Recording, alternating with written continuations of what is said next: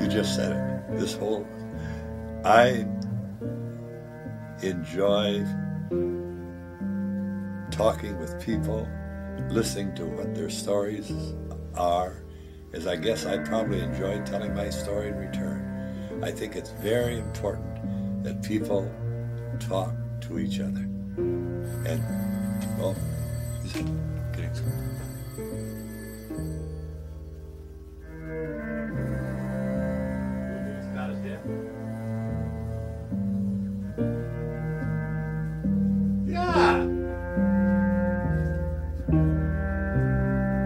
Did you? I thought I better send some to Daniel. Hey, say hello to Jim. He's right here.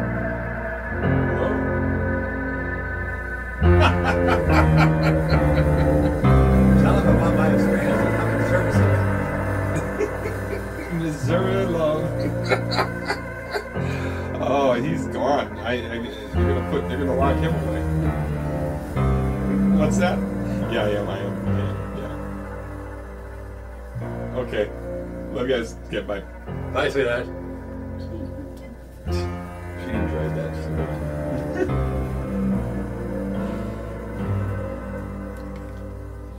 I love to see, this goes along with the same thing I just talked about.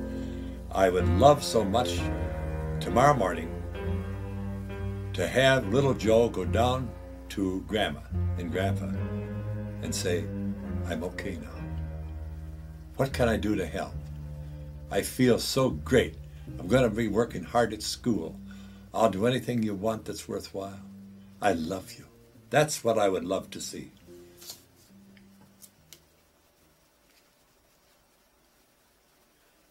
To a better land I know, I hear their joyful voices calling.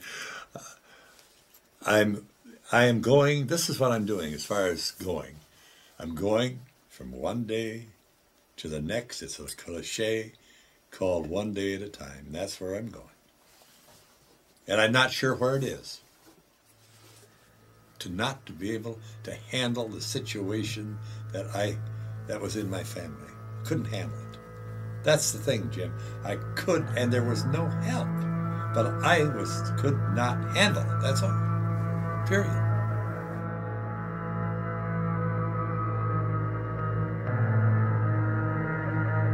I don't know how to sing. I'll have a blue Christmas without you. Oh, decoration land. Okay. There was little Texan rode into town, and he stopped in this bar, and he sat down, he was having a drink. And he looked on top of the bar and he says, what is that big jar of silver dollars you got there? Okay, there's your joke. Born, lived, and gonna die. That wasn't even 10 seconds. I'm not gonna give him all the bullshit. A tragedy.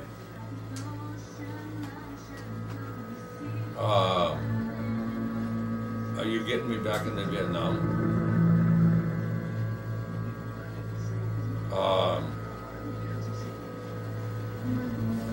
Holding a man in my arms, his head blown off.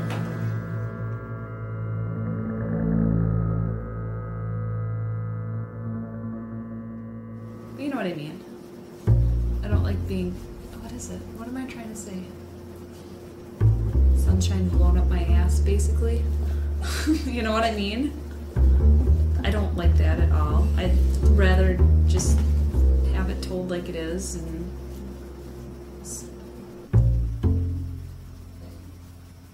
what's that mean? Hey, farm animals, go to bed. And the farmer too. See, now you have Winky on tape saying his name. Did you hear that? Now I can prove to people at work that he says it.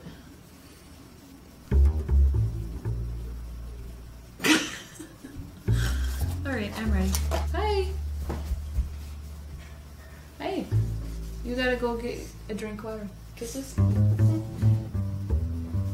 Nice. Get your water. Love you. Love you too.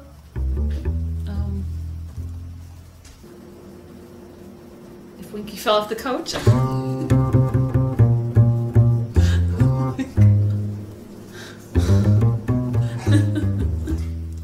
Pretty much wherever, but I have to be in the right mood to be tickled. Go to sleep. Stop that, Aiden. Thank you.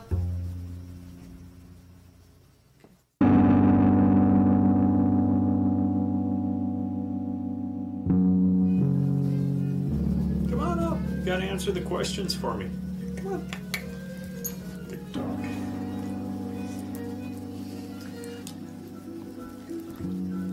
Well, it's not things. It's more about doing what I want to do. And usually the happiest thing can be is hanging out here with my wife and my critters, you know. I like coming home, working in the studio and hearing them running around the house upstairs and whining at me and stuff. Come on over here. Come on over here. Come on. And lately I've been sculpting people. I find that I like working with people. I like talking with them. And in doing this, I get to learn about them. I mean, I like learning about things, but I like learning about people even more. Come on, little dog. And it's not only like the texture of their skin or their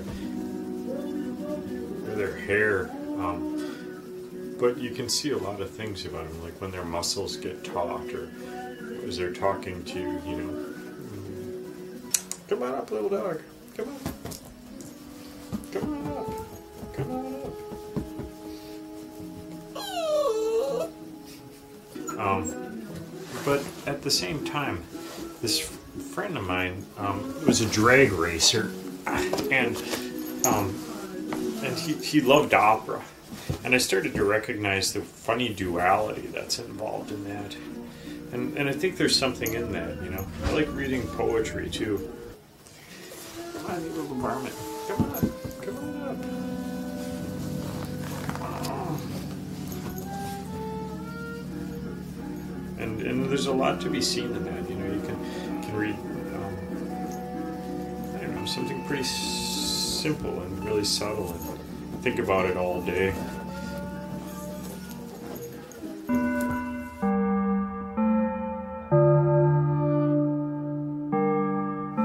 People working, getting paid,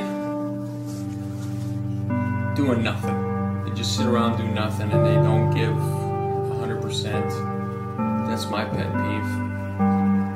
People getting paid for just doing nothing. Well,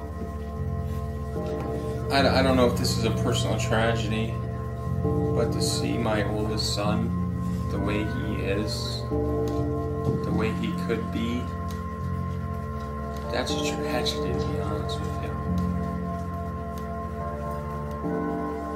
I just told you what.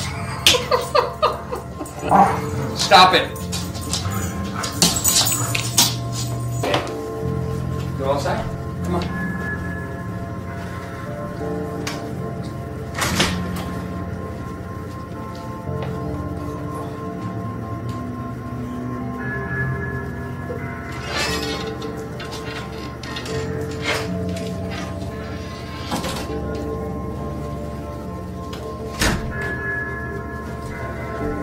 Oh, what would make me nauseous right now? I don't know, getting drunk and obnoxious, and probably that would make me nauseous.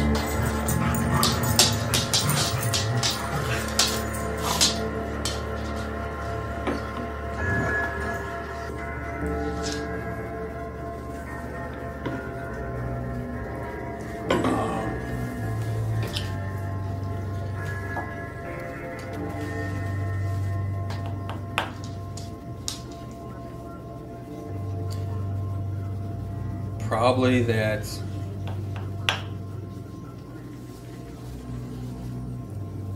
I've got a lot of problems.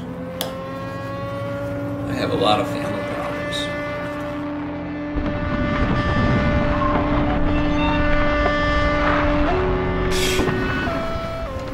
I found the truth about people. Oh, people think I'm a wannabe gangster and blah blah blah stuff like that. People that are ignorant or hickish or redneck or hillbilly, those type of people talk stuff about me. They don't really think much of me, but they don't even know me. People talking behind my back, and then when I confront them, they say I was talking behind your back. Of how people are quick to judge other people.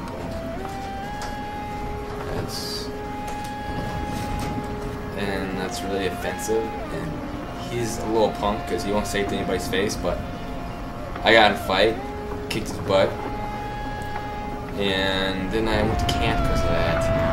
Thank you. I'm lost because I don't really like this town. That's what I'm lost all the time. Actually, I don't fit into this town.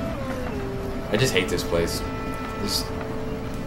Everybody's got the same last name, and everybody's just dumb.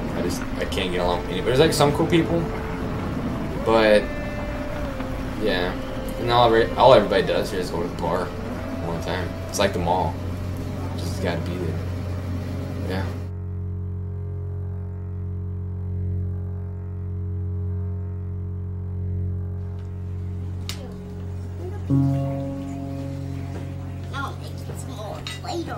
I would have to say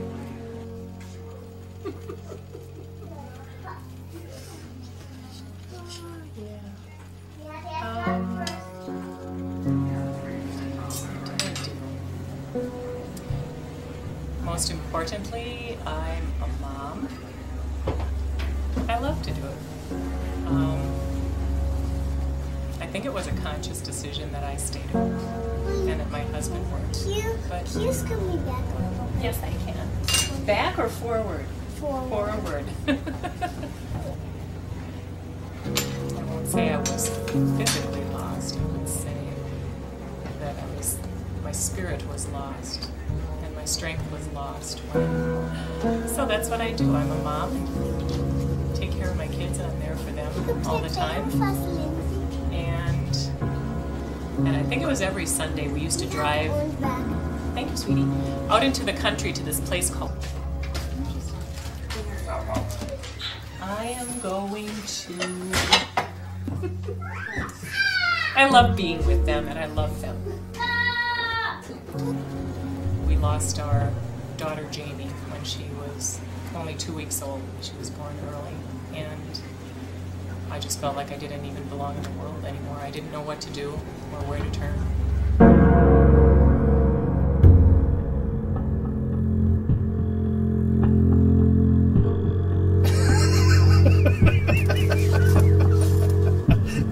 Some of the things I've done have been more interesting than others.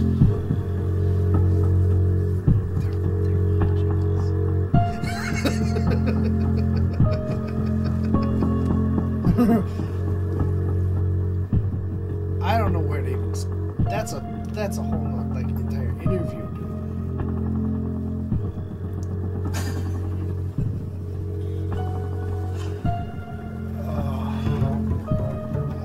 People think that all the strange things happen in big cities, but there's a lot of strange stuff going on all over the place. We watched it for about half an hour, and over the CB, we started to hear truckers discussing what it was and if other people had seen it. Whenever you meet someone at a party, they go, "So what do you do?" They don't. It's not. It's like, okay, now I understand you. I don't have to talk to you any longer about whatever. Do you know what I'm talking about? We continued to watch it for almost 45 minutes before it all of a sudden vanished. I had no idea what it was, where it came from, or where it went. It's not complicated. There are very simple rules, and yet it's, you know, just the little things that really drive me crazy. You know, the stuff like at least 3 times, probably maybe 4, and then somehow something caught in the front fender, got caught up, and the car went end over end, landed upside down, and I was bouncing around all inside there. I broke my neck. I was all cut up from all the broken glass. And as of late, I'm losing some of my arrogance.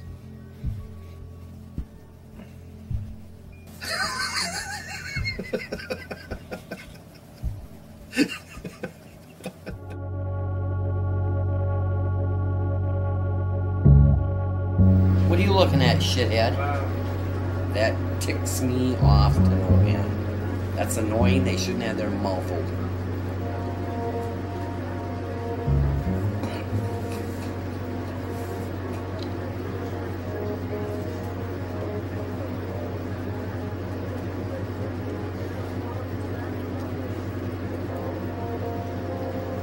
I take care of people. Go check your clothes.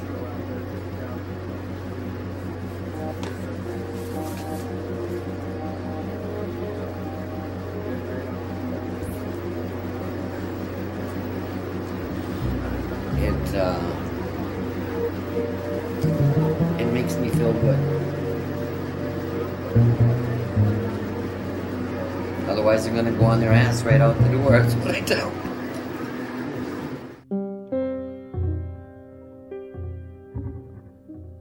And the parking lot is in the back, so I kind of drove us into the parking lot and got out, and she got into the driver's seat, and I went into the library through the back. Sorry, the hiccups.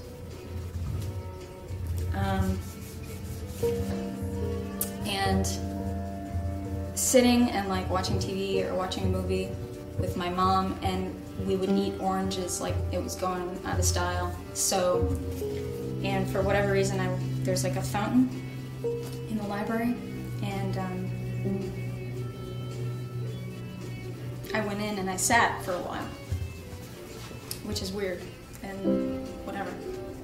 I would go into the kitchen, and I'd get an orange, and I'd spend like a half an hour peeling it so that there was like no white stuff left on the outside. Okay. Sitting there, I got dropped off at like 7. And I sat there for about 2.5 hours. And I would get done. I don't know why, like, I never made, you know, it's like you don't, what had happened was right out in front of the library, you know, Michigan Avenue, which is like 4 lanes going in another direction. I would always put the orange down for a second, and I would, like, go wash my hands, because I was like, it was such a treasured, like, little thing, right? Inevitably, and my mom was cutting across, and this guy in a pickup truck ran the red light. My mother would grab the orange, rip it in half, and take half of it. And she was gone like instantly, which is probably a good thing. And that is one of my fondest memories.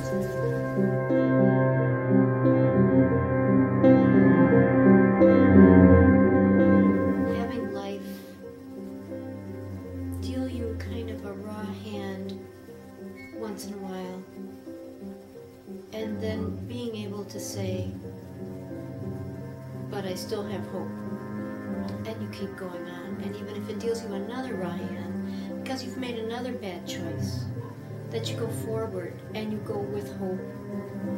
I won't hurt someone else just for the sheer pleasure of hurting someone else. I have a very hard time when others are hurt. That grinds on me.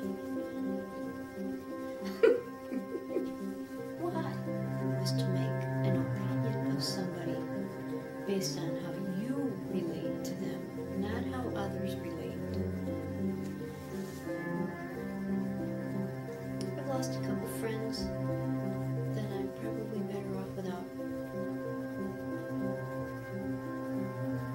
A couple of husbands, which I know I'm better off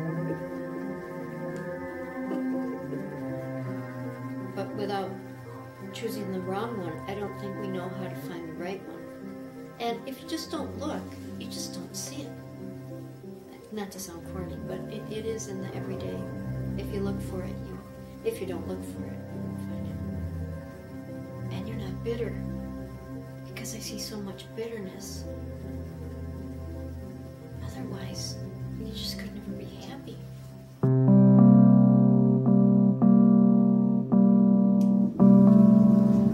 Does it sound bad?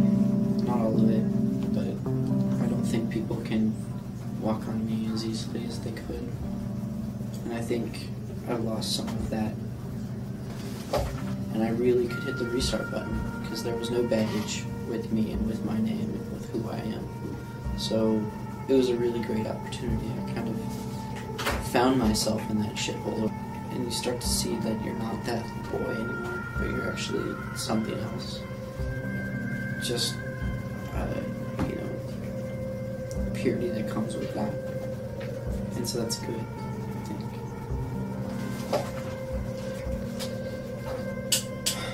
I think there's these moments when you realize, oh my god, I'm a man now. But, or this is going to sound bad, but I love myself the most because outside of everything, you know, there's a kernel. And our tone in career doesn't matter. That's always going to be there. So no matter what happens. My hope is that I'll continue being that guy. That bright spot in people's day.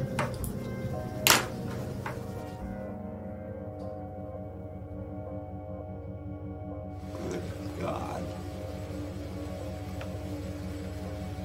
Oh God.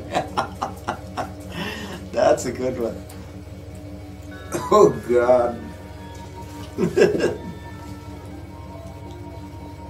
I can't even remember being lost. I couldn't even remember. I'm of the generation who that was a no-no,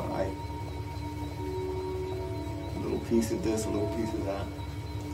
I don't really know. I don't.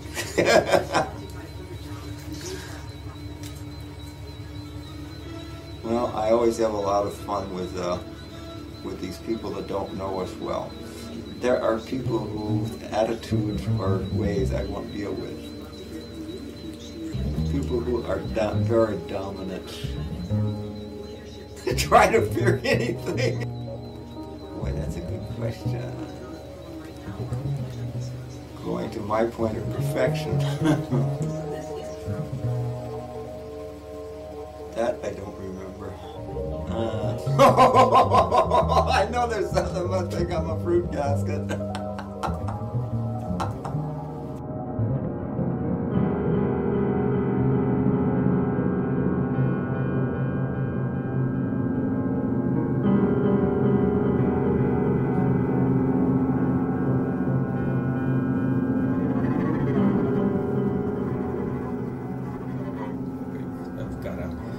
Kind of uncomfortable situation going on in my family right now. So it's been ongoing for almost a year and a half now, and it's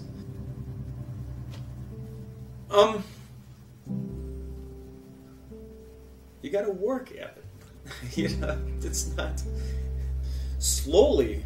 We're finally making some steps to acknowledge the problems. This is cheesy, but I'm kind of quoting a book title, but hope is not a strategy. You know, you can't hope and achieve.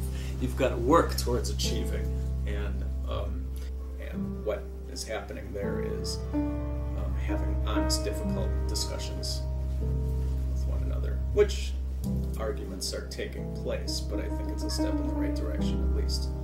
You've got to put a lot of effort into many different things to achieve the satisfaction you're looking for in whatever you're doing. And I think that's true for your personal life, your professional life, you name it.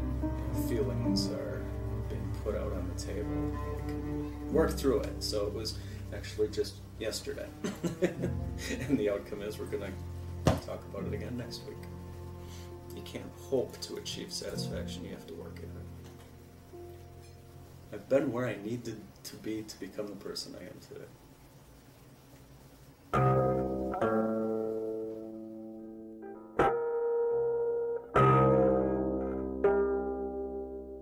I don't really feel like I'm going anywhere. Just kind of coasting.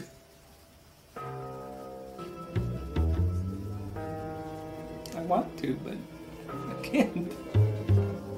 I'm pretty happy with my life otherwise. I feel pretty satisfied most of the time. Hey. I have found so many things. Just one? Wait, here. Hello. Hey. Hi, Jim. Hey. Hey.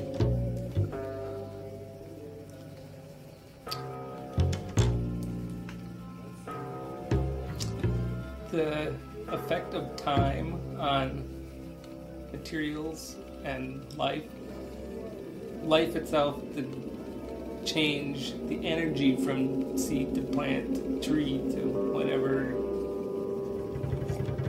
I don't think I've ever experienced real agony, but I mean, everything went smoothly in my brain surgery, but that probably was pretty close. It could have been. Or the opposite, going from tree to rotted wood back to whatever. Just the change in state of metal or organic matter or whatever.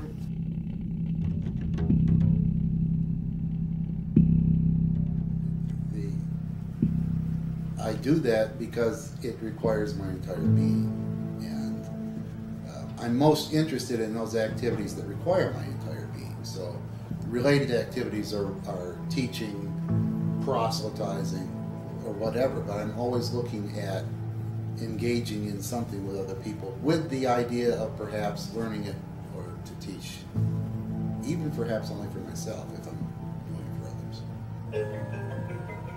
Sorry. At which point I was about ready to flip my wig. And suddenly I saw in the middle of this nothing but woods, hello? She is with Barbara. There was nothing else. Right in the middle of the woods there was this arched space. Sure. A green painted hand water pump. So I thought, well, I can't be a wilderness. You know, this is like a symbol. And,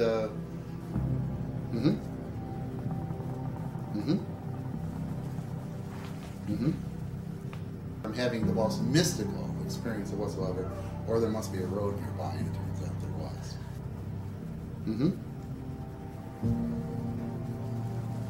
And I had another one of those kind of panic moments where you said, who am I and what's important to me? I can't be here right now. I can't do the wine and cheese and wonderful conversation evening thing. I can't do the young adults growing up together and understanding one another. You're hurtling at such a pace, but you have no landmarks to see where you're going, if you're getting anywhere. So you're just there. You're like on the edge of an arrow. And there was a splendor about that because there's nothing there. It's like you're entering ethereal space. It's wet, and each moment is like the next.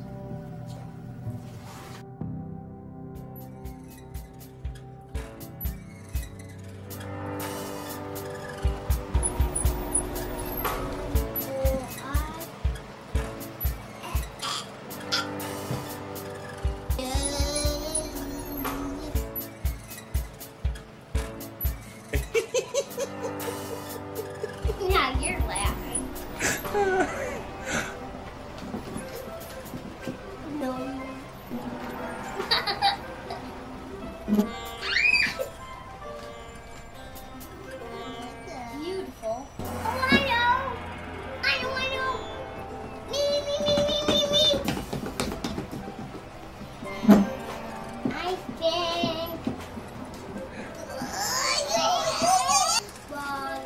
second.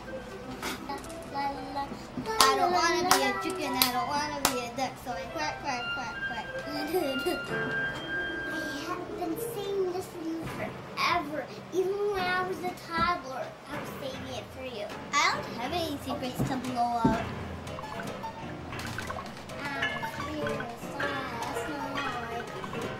I was embarrassed one time, but I don't remember when.